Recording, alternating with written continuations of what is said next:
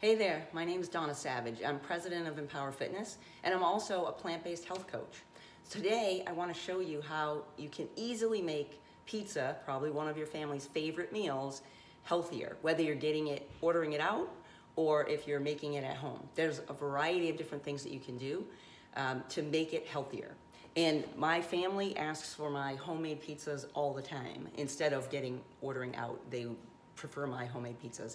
And they're really healthy, so you can feel good that you're feeding your family something that they love, but that is also good for them. So to start, I like to start with a nice pizza crust. It's so much easier, just buy the pizza crust already done. You can go with a whole grain crust, or I like this cauliflower crust. It's very good, it's crispy, and it's gluten-free because I happen to be gluten-free, but you don't have to be. If you're not gluten-free, then you can just get a whole grain crust is fine as well. If you like the thick or the thin, whatever you prefer. So some of the things you can do if you're ordering pizza out is you can just get extra veggie toppings on it. You can ask for a little bit less cheese. You can get no meat or less meat. So those are some of the things that you could do if you're ordering pizza out. But if you're making it at home, you use one of these nice pre-made pizza crusts that doesn't have a lot of funky ingredients in it, so it's very good. And this is what it looks like when you pull it out of the package, and it has a little cardboard thing underneath, so it's easier to transfer it to the oven, but just don't put the cardboard in the oven. My son did that once and it wasn't good. So, so anyways, you start out with the pizza crust, and I'm just gonna move my camera down so you can see what I've got on my counter here. So I've got some toppings, and this pizza crust actually comes with 2 crusts in the package. So I've got the 2 crusts, and what I like to do to mix it up is try different sauces. So on one, I'm going to go with a pesto sauce. So I've got that, and I'm just gonna, spread that on quickly onto my pizza crust. And the other one, I will use a red sauce. You can use any kind of sauce that you prefer. Hummus makes a good pizza topping. You can put refried beans. You want to get the vegetarian ones so that they're healthier, because regular refried beans can have a lot of extra fat in them, calories from lard and things. It's kind of gross. So yeah, so you just spread the pesto sauce on there. Pesto is my favorite, and but we like to, like I said, I like to mix it up. And then I'm just going with the jarred pasta marinara sauce. And you can go with your favorite sauce, or if you want to make your own sauce, that's great. But you could just go with a store-bought sauce. You just want to look and make sure there's no more than 3 grams of sugar on the label, because there shouldn't be any sugar in pasta sauce, but for some reason, manufacturers of pasta sauce, they need sugar in there. So they tend to put a lot of sugar in sometimes. So you want to go for a sauce that has 3 grams or less. Okay, so I'm going to spread this sauce on here,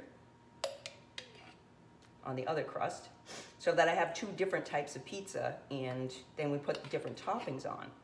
And you can do anything with the toppings. I like to just pile on a lot of different veggies, and I'll mix it up every time I do it. Something fun that I do when I have some leftover, if I have leftover roasted vegetables, I'll chop those up and put them on. Those add a really great flavor to the pizza. But you can use raw veggies. That's what I'm going to use today. And so there, I've got my sauces. So I have 2 pizzas ready. I've preheated my oven to 425. So now I've got my toppings over here. So I have some red onion. You can go with, regular yellow onion if you prefer, whatever you like. Just sprinkle some of that on. We like onions at our house, so I'm going to put that on both of them. But you don't have to put everything on each pizza the same, because if you have kids and spouses that don't all like the same things on their pizzas, you can customize the pizzas to what you want. And on this one, I'm going to go with broccoli. So I've got some broccoli. I chopped it up small because I like it smaller on my pizza. So I'm just going to sprinkle some broccoli on this pizza. And then I like to mix up the colors. It makes it look pretty. Plus, there's different nutrients. The different colored vegetables provide different nutrients, so it's always good to make all your dishes have additional colors. You want to try to shoot for different colors in your when you're making foods.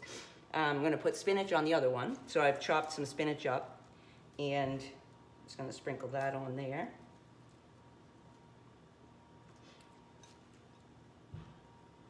And sometimes my toppings tend to be, you know, a lot thicker than the crust itself, which is great, because the more veggies, it's better.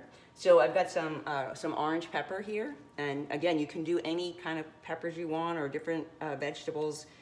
You could put some mushrooms, you can put pineapple, whatever people enjoy on pizza that you would buy out, you can put it here and just make your own. And there's no extra junk on there. Now, something that you might not think about is the cheese. Cheese is what really makes pizza that you get out really has a lot of grease and fat in it that you don't need, because they tend to pile the cheese on. So if you're ordering pizza out, you can always just ask for less cheese, and that's a good place to start.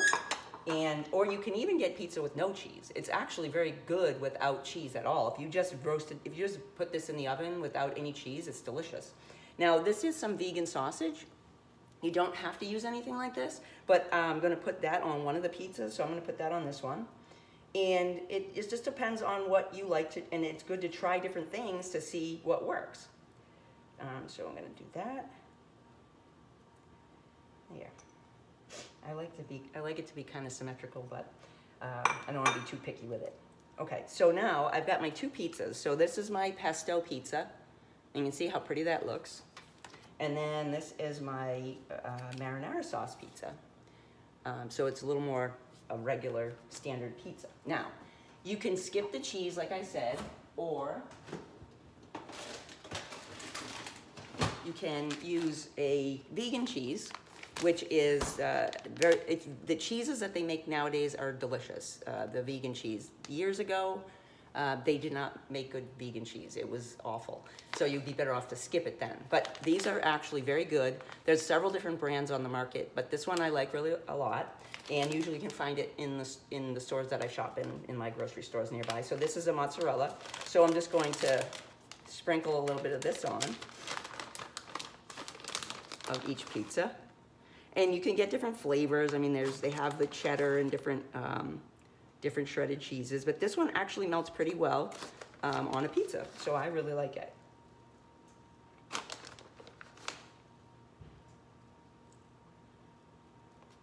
So there. Now I've added my cheese, and you can see I've got a little amount of cheese on there. I don't want to go overboard with the cheese. It just adds a little bit of flavor to it. So now I'm going to slide these into my oven. So I'm going to turn the camera a little bit so you can see my oven.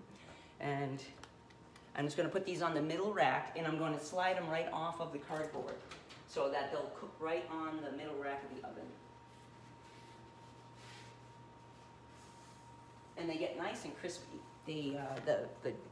This crust is really nice. It crisps up, and it's nice and nice texture. There. So now those have to cook for about 11 minutes. So I'm going to pause the video and I'll come back when they're done. Okay, so my pizzas are done. I'm gonna pull them out of the oven. So I've got this nice big spatula, which I love because I can really get under there and scoop it up, usually. There we go. So I've got that one there. It looks really good. It's nice and browned around the edges. And I have another cutting board that I like to use. And I'll pull this one out and get that up there. Okay, and so that's the marinara one. And then I'll adjust my camera back here. And then I just do some cutting. I've got my pizza cutter, and I'm just gonna cut it up. And it's absolutely delicious. You can, I'll make, depending, my husband and I will just have, we'll have these for dinner, and we always have leftovers. Even though they don't seem to be that big, we always have leftovers.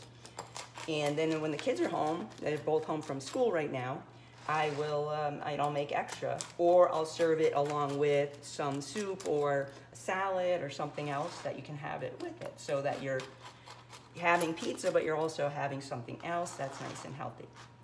So it's absolutely delicious, and you can change it to whatever your family likes.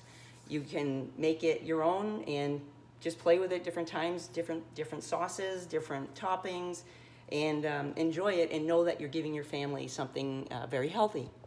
Well, thanks for joining me. I hope you enjoyed that, and goodbye for now.